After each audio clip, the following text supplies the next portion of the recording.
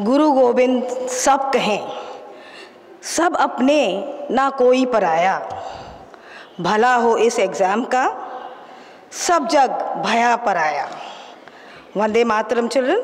What I'm going to share with you today is something that resonates your feelings. This is when the exams were around the corner.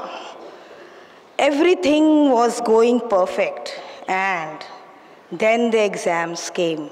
The night before an exam is just like a night before Christmas. You can't sleep, yet hope for a miracle. Now, according to one of the findings, they say that the brain is the most extraordinary, outstanding organ. It works for 24 hours, 365 days, right from your birth until you step into the examination hall. A call to the Google with heartfelt exclamatory thought. Hey Google, why don't you sit next to me during the exams?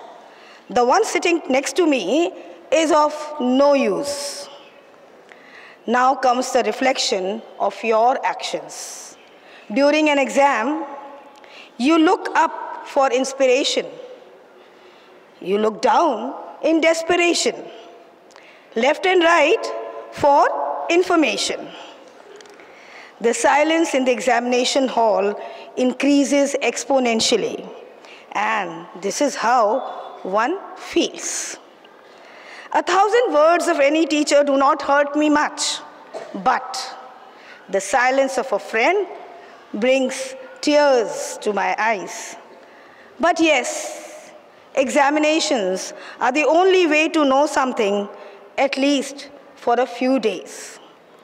And given a hypothetical situation like allowance of an open book exam, you will forget your book.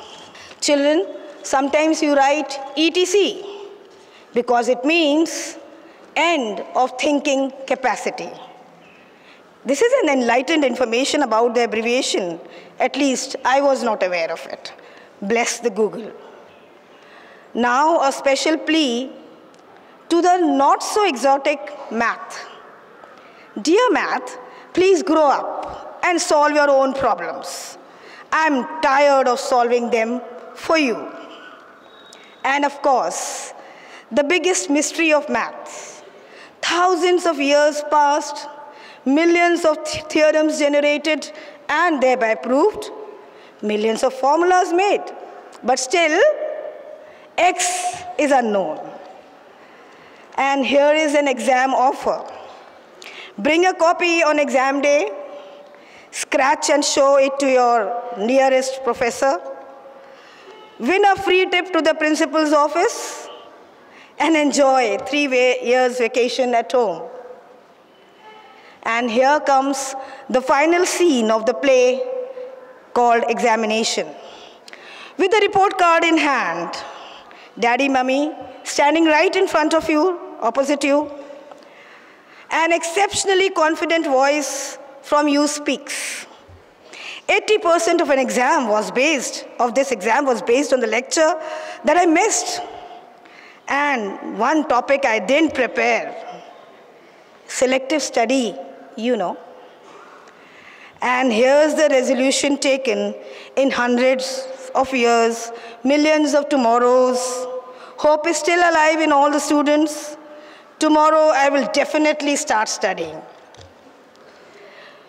To give this humorous revelation the final package, power-packed with friction, force, weight, and energy, willpower, courage, and patience. Study while others are sleeping. Work while others are loafing. Prepare while others are playing.